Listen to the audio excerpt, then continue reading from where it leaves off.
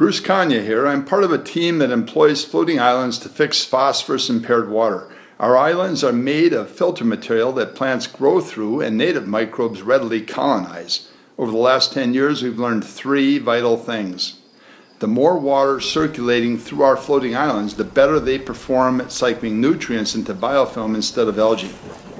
Islands work about 4.5 times faster when fed aerobic water. We've learned that we don't need to dedicate the deep portion of a waterway to anaerobic conditions. That's because aerobic, anoxic, and anaerobic microbes all occur within a floating island. We can get through the complete nutrient cycle in a floating island.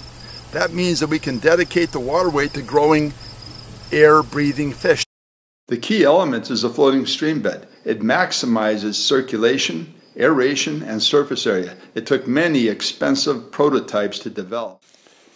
Plants on top, diatom-based periphyte underneath, growing on and within the island, and also on the unique native freshwater sponge that proliferates on the island's base here at Shepherd. Nature's on our side. It's a short step in the food web from diatoms, a form of plant, into fish. On Fish Fry Lake here, we're sustainably cycling 1.5 times as much phosphorus out of water as is coming in.